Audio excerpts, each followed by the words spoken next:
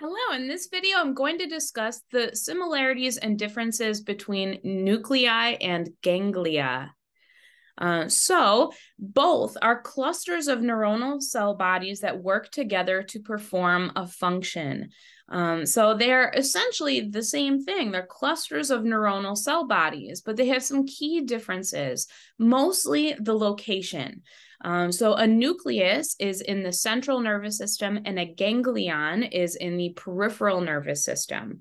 Nuclei in the central nervous system, so the brain or spinal cord, can be sensory, motor, or integrative, compared to a ganglion, which is primarily sensory. Most of them are sensory in the somatic nervous system, but they also can be motor in the autonomic nervous system. Some examples of nuclei include the basal nuclei, also referred to as the basal ganglia.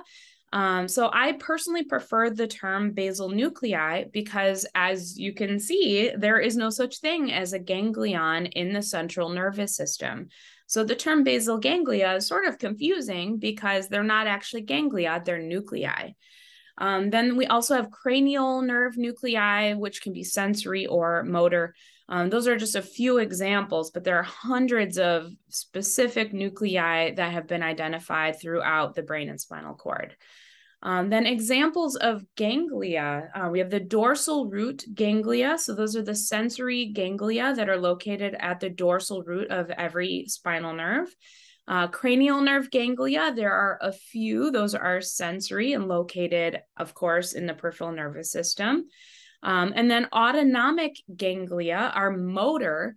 So the others are all sensory, but autonomic ganglia contain motor neurons that are contributing to the parasympathetic and sympathetic motor function of the autonomic nervous system.